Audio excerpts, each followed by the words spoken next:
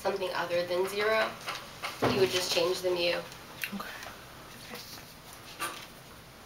You'd have to be careful with that too, because then your hypothesis is whether it's this exact score that you're hypothesizing, or greater than or less than. So you'd have to be careful with your conclusions. They're not as clear.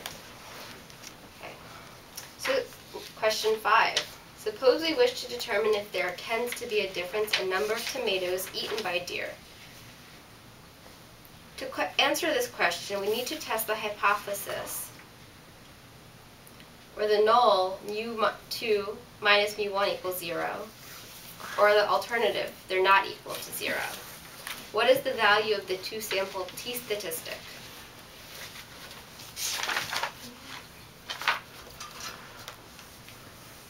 So like -4. Not negative.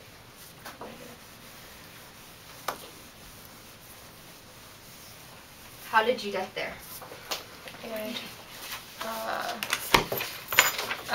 I subtracted backwards. So I did 10.5 minus 15. So okay, so what is the formula for our t-statistic? x2 minus x1. x2 minus xr1 divided by the square root of the s1 squared over n plus s2 squared over n. So x2 is 15, x1 is 10.5 over the square root standard. The variance, which would be s1 is 3 squared over 15 plus 2.5 squared over 15. And if we solve this out, you're right, we get something around 4.46.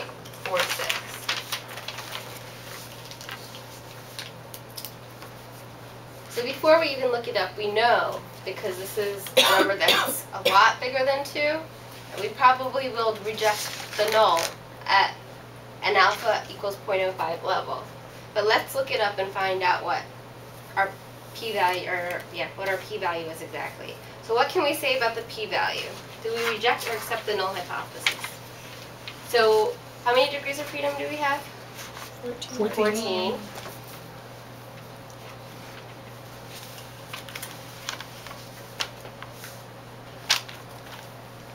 The biggest it has is 4.14.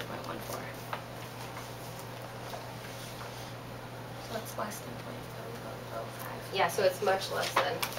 So p is less than 0.001. That's how we would write it when it's like very small.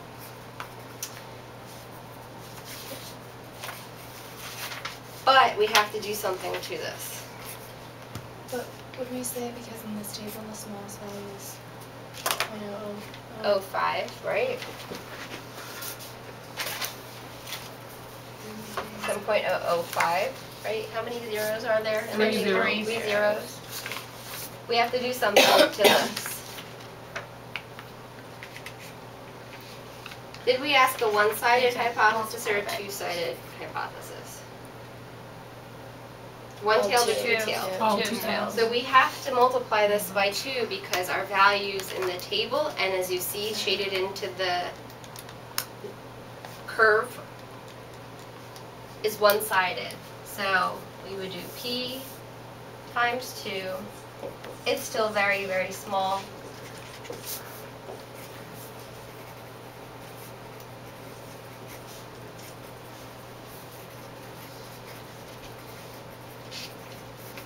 And we'd still conclude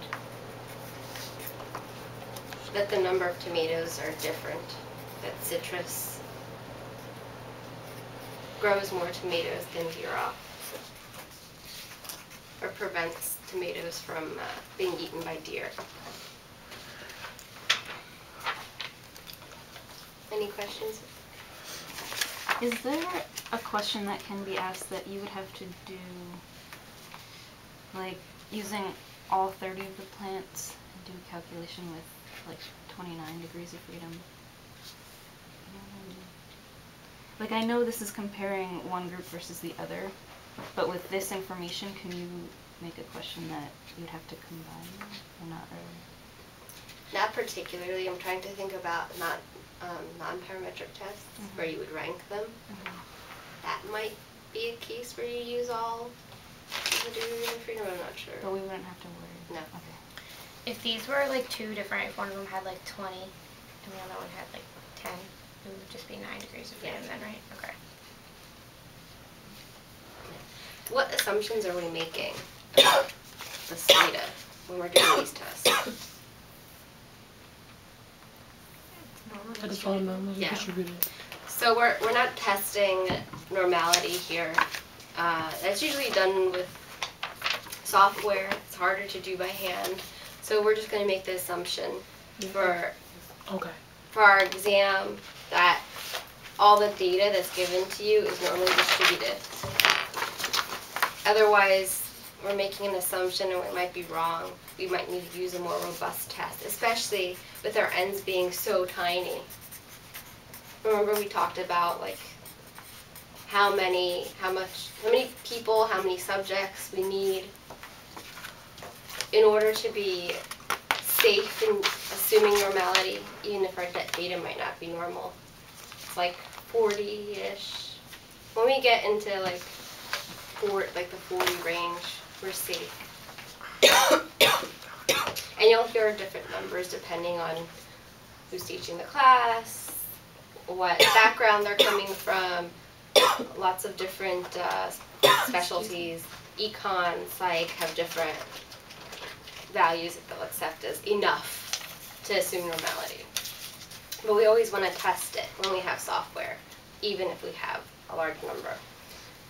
Okay, so using the following to answer questions 7 to 12. A builder is interested in the average maximum distance at which people living in apartment A can hear the wild college parties in apartment B. The building manager for apartment A claims it is at least 500 meters.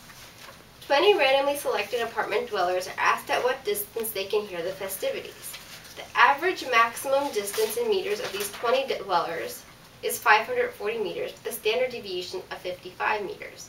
The builder wishes to use these data to test if the mean maximum distance at which people hear the parties is greater than 500 meters at a significance level of alpha equals 0.05.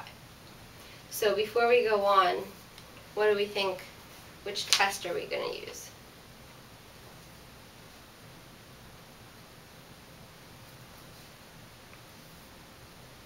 It's just a one sample.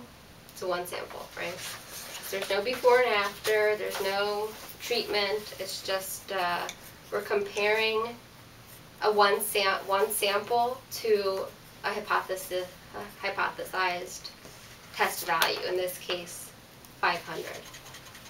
So what are the hypotheses that the highway safety researcher wishes to test? U equals 500 or So the null, U is yeah. greater than 500.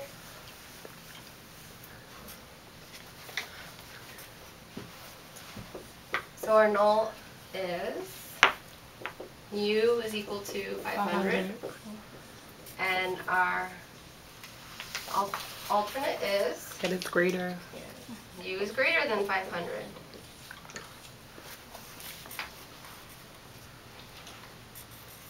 What is the chance that the builder will falsely accept the claim that the average maximum distance at which tenants can hear the parties is more than 500 meters? This is going back to our last third of the class.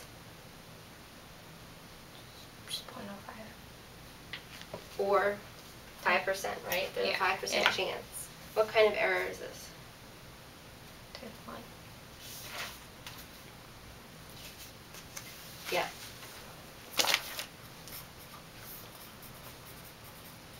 Does that make sense? So we've set our alpha at 0.05, right? That means we have a 5% chance of falsely accepting the alternative. Okay. So we're doing a one sample t-test. So what is our formula for t, for finding t? X bar minus mu over square root. Yep, so let's plug and chug. X bar is 540. 540. Our mu that we want to test? 500. 500. Our standard deviation? 55. And our n is? 20. 20. 3.2.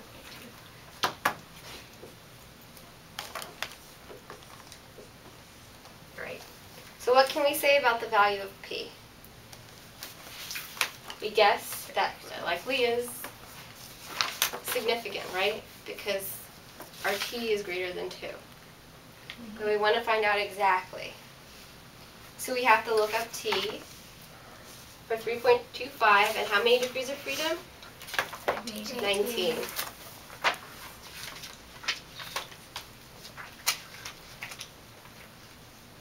Between 0.001 and 0.0025. And we have one-sided or two-sided hypothesis. One-sided hypothesis. So we're not going to multiply our p-value. We're just going to take what's in the back of the book. So we conclude that p is less than what was it? 0.001? It was like between 0.001 and 0.0025. Somewhere like that. We conclude it's less than 0.05. We reject our null. But it's one-sided, right? It's one-sided. If in fact the true average distance at which tenants could hear the party was less than 500 meters, what type of error would the builder have committed given the above results? 2. One. I'm just confused because 3.25 is between 0.0025 and 0.001, so wouldn't it be greater than 0.001, but less than 0.025? We do it that way.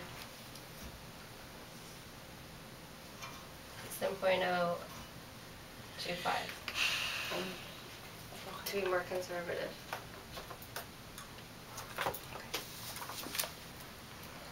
It's type 1 error. You said, oh, because.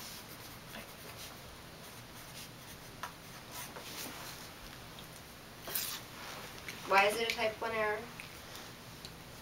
Because you falsely rejected the null. Right. So we falsely accepted the alternative. Do you automatically accept the alternative? Just because you rejected the null? No, it depends on your hypothesis. So you have to look again at your alternative. Okay. But in this case. Mhm. Okay.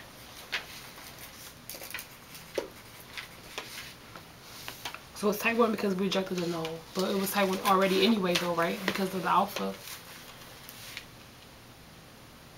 Am I making sense? That was asking what the Yep. chance was. Yeah. Question 8 was asking what chance. What is the chance? Oh, okay. It's 5% because we set alpha at 0.05. Okay. But if we if we could actually hear the party, so we falsely rejected the null, right? What type of error is that? Type 1. But like, what if it was like 400 meters? Right, that would be. Then you wouldn't accept the alternative. Because the alternative that it was less than. We'd have to test 400 meters. Okay. Here. Okay. Does that make sense? We'll move on.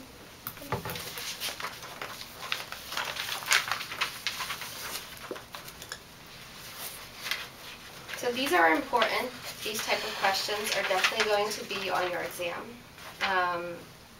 So 13 through 15, you're given a snippet of a description of a study, and you're asked